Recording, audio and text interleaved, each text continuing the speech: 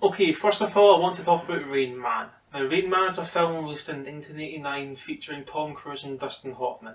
Respectively, they play the characters of Charlie and Raymond. These are two brothers. In the film, Raymond is portrayed as your stereotypical autistic person. In fact, due to the blockbuster success of the film, his character became the stereotype of autistic people. Okay, so in the film it follows the story of the two brothers, Raymond and Charlie. It starts off Charlie being a kind of scummy automotive salesman, and he's trying to screw Raymond out of his inheritance by just getting him to sign it over to himself. He meets him for the first time in the film. He didn't know he had a brother until about the inheritance.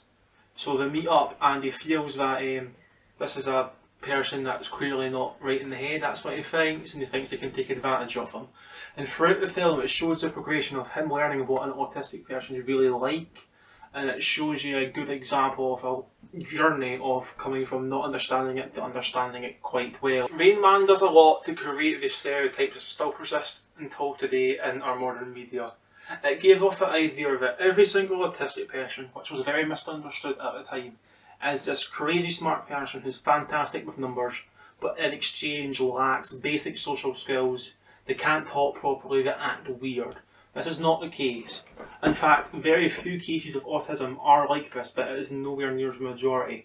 But due to the blockbuster success of the film, it was created in the media's mind that this is how autistic people are, and therefore that's how they were always shown for a long time. The film shows that autistic people are different in a way, and portrays the negative stereotype that they're crazy smart, good with numbers, all that, as with the toothpick scene. It's early in the film, and Raymond and Charlie are in a shop.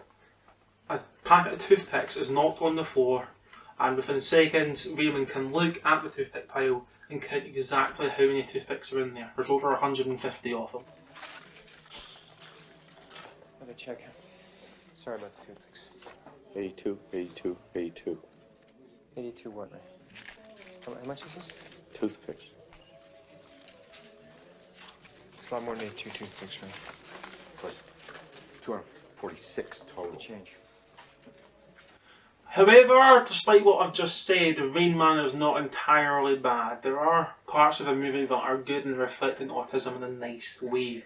It was best as it can be reflected in a movie from the 80s. At the end of the film, we see a scene where they're getting on a train. We have Charlie saying bye to Raymond, Raymond's getting on a train and he's going away for a while. In this scene it helps show the human side to autism, because throughout the film it's you've learned to meet Raymond better, you've learned what he's like, and you see the human characteristics of him. The fact he's not just this incredible counting machine with no social skills, and this is displayed in the end scene. It gets emotional between the two in a sort of way. Charlie seems like he's going to miss Raymond, he's made him his lunch and packed his bags for him. And this is a good example of how the film put across to people the more human side of autism. I guess I better give this to you. You're gonna have to carry this now. It's got your cheese balls on it, your apple juice, notebooks, pens, and who's on first video that you like. Who's on first? Very funny. I told you it's funny. Moving on, I want to talk about Skins. Skins is a TV show from the 2000s, and it's a lot more modern TV show than Rain Man was a movie made more than 20-30 years later. As a result, it's got a much more modern mindset where autism was a lot more understood in the media and in society. As a result, the show makes a conscious effort to be more fair and representative of autism and show what it's like more accurately. This can be seen with the character JJ. He is autistic, and the show goes out its way to show you that he is just a normal person who happens to have autism. He's not this genius or someone that can't be out on their own in public. He is a normal person. This can be seen in an episode dedicated solely to JJ, where it follows from his perspective, and you just see what it's like to an extent of what someone with autism lives like. Of course, it doesn't cause all cases, but he is a more mild autism, which is more common than the severe cases, so it shows that it's not just severe autism, that's the only thing that exists in society.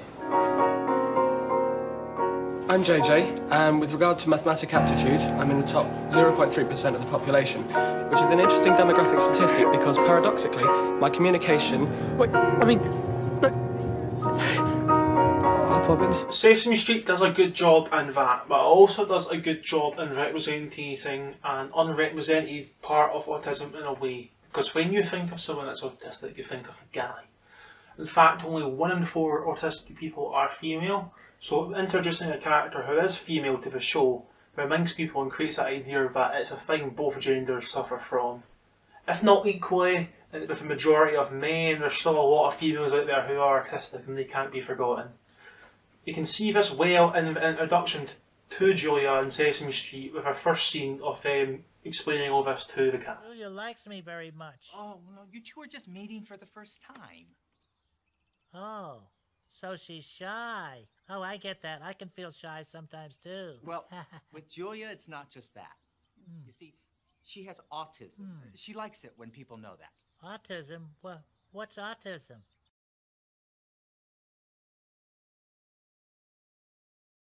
The first record of autism came about in 1797 by Jean-Marc Gaspard Ettard, a French physician who studied a boy named Victor, who was also known as the Wild Boy of Avalon. He's shown several symptoms of autism, who spent his entire life in the woods near Saint-Cyran in France. In 1943, child psychiatrist Leo Connor comes up with the theory that children get autism from parents being cold and not affectionate enough towards their children, after studying 11 cases of children and most being unsociable and withdrawn. This then creates shame and stigma for families with autistic children, and as a result, most children are sent away to institutions for their own good. London-based cognitive psychologist Lorna Wing made an appeal for more support to be made available for children and people with autism. She carried out her own research with her colleague Judith Gold. Lorna had a daughter named Susie who had autism. A paper produced by Hans Asperger's, who ran a residential school for autistic children in the 1930s in Vienna. In this paper, Hans Asperger's describes autism as a lifelong condition requiring support and accommodation, which in turn causes people to drive away from Leo Connor's refrigerator parents' theory on autism. After discovering Leo Connor's theories were false, Lorna Wing and her husband John worked with the American Psychiatric Association to broaden the criteria for diagnosis to show the diversity of autism spectrum. In the late 80s and 90s, changes were made to dismiss Leo Connor's theory, and autism was made more aware to the general public. Clinics for autism diagnosis was introduced, and people making it easier for people to get help.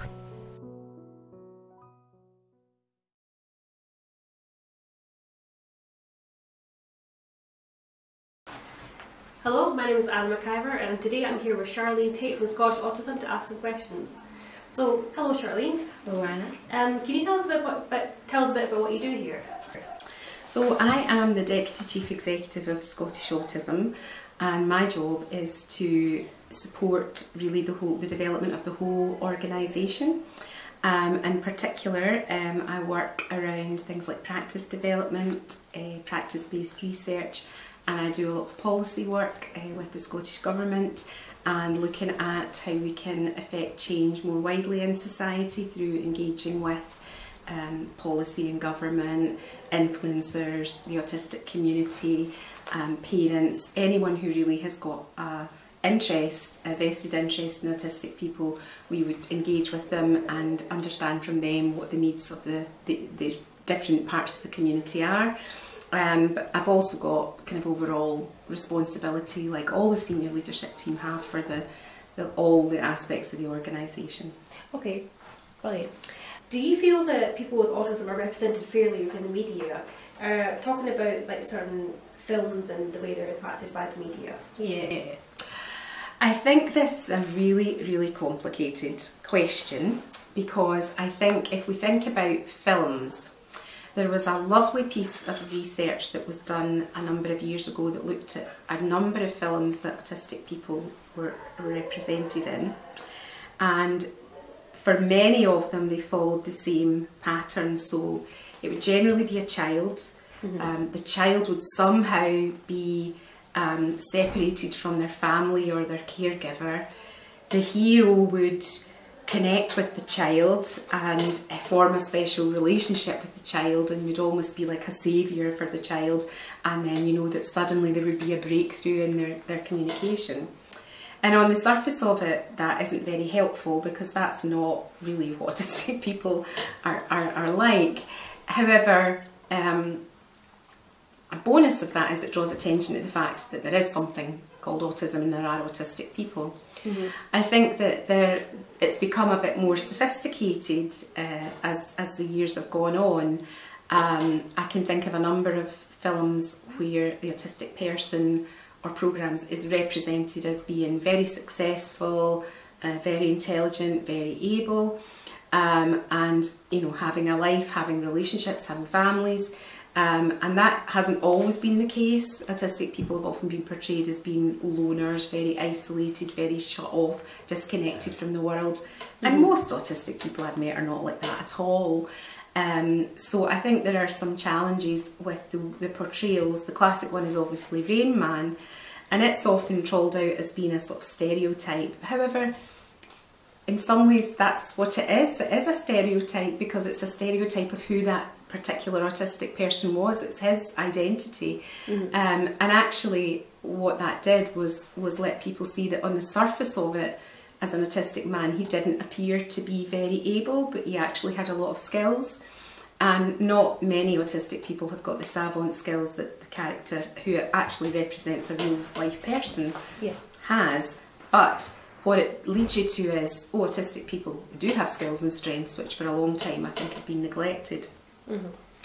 I think that autistic women are very rarely portrayed in films unless they're biographical or autobiographical. And I think that that's an area where that reflects society, because there's a lot of ignorance really about the fact that women can also be autistic, and they can be mothers, and they can be in employment, and they can be, you know, in society, and also be autistic, because often what the films do is portray quite a male stereotype of autism. So I think that there is that kind of film and entertainment part of it, if you like, and then there's things like how the press report on incidents that might involve autistic people, and often I think they make more of that than they really need to. Yeah. So, because you were saying about the representation of people in autism in the media, do you think this has a negative impact on people and how people are perceived by the public? I think it can do. I think I'll deal with the negative thing first, because I think there are some positive. So I think the negative things it can do is lead people who don't have a lot of contact with a lot of autistic people to think that that's what all autistic people are like. So I don't think it helps with understanding the spectrum. And often what they do is pick out a feature of the person. So they might have a savant skill and be very brilliant at mathematics, or they might have a particular way of using language or communicating, and this can often lead people to think that's what all autistic people are like. So I think that's negative. I think the potential positive side is that it must be really challenging to be part of a group, a community that you never see reflected on television or film. And so if you're an autistic person and you see an autistic character meaningfully and genuinely woven into the story of a film, then I guess that could be quite self-affirming.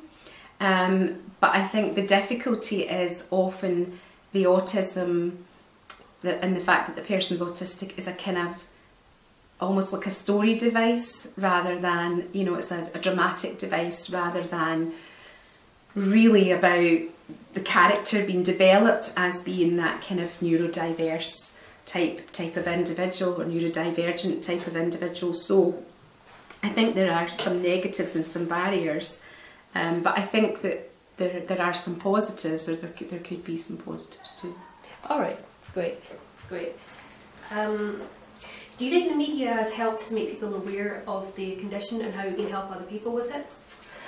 I think that if we think about the media in the broadest sense, then potentially yes.